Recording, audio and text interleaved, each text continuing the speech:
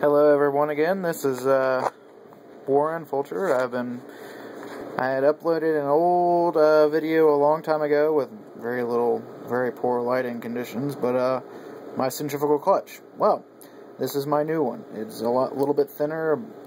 I still have a few improvements to make to it, but it works for the most part. I've got it hooked up to an XL motor, geared down.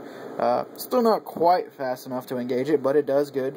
For the purpose of the fact that the XL motor and the gearing does not produce quite the right amount of RPMs, I have excluded the actual bands that would add grip as well as provide the tension to prevent it from engaging ahead of time. So let's show you the new version.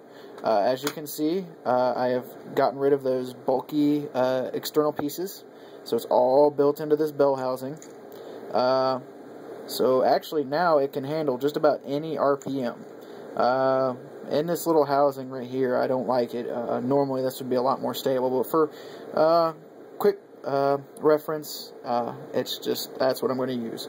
So as you can see, I can move it without turning the engine, and I can turn, or the motor. It's going to be going in between an LPE engine and my transmission, like in my clutch. And as you can see, I can move the motor without actually engaging the other side unless I hit a certain RPM or the clutch shoes engage. So let's try to see if I can get this thing working. Give me just a second. There we go. I just bolted it onto the car where my manual clutch is, right there, which y'all saw in a previous video. But here is the centrifugal clutch. As you can see, very simple. Still has a few improvements I'd like to make to it, but for right now this will work. Let me go ahead and get it started. Well, let's go the other way, because that's the way I've got this set up for the clutch shoes to engage. As you can see, geared down, it's moving, and what I can do is just grab this, and as you can see, it's got a little bit of torque to it, even without the rubber band. So when you give it a more RPM, which a lot of the LP engines will get put out, with the torque, it'll handle it, and once you've got the bands in there, it'll be golden. And as you can see, I can just stop it and turn it the opposite way, and sometimes it'll lock in, and sometimes it will let it go. So, and then I can stop, and it's, as you saw, it was still spinning. Let's go the other direction. The other direction has the clutch shoes in the opposite direction, where they won't necessarily engage unless they're really high RPM or the belt's in, but it'll still let you go in reverse if you do decide to add that function. Not quite as much torque on the shaft, but it still will move your creation if you so desire.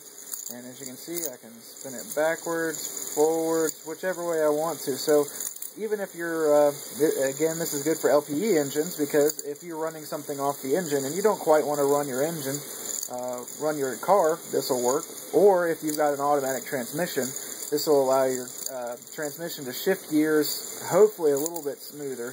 I'm still in the testing phases for that. I haven't got quite something that'll put up the RPM to really move my transmission, so I'm still working on it. But for the most part, this will handle any RPM and any amount of torque you can put through it.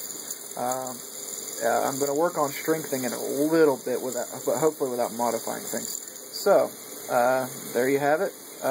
Let's see about taking this thing apart. I will upload a second video to show you this. Thank you very much for watching. Look for part 2 here in a few moments.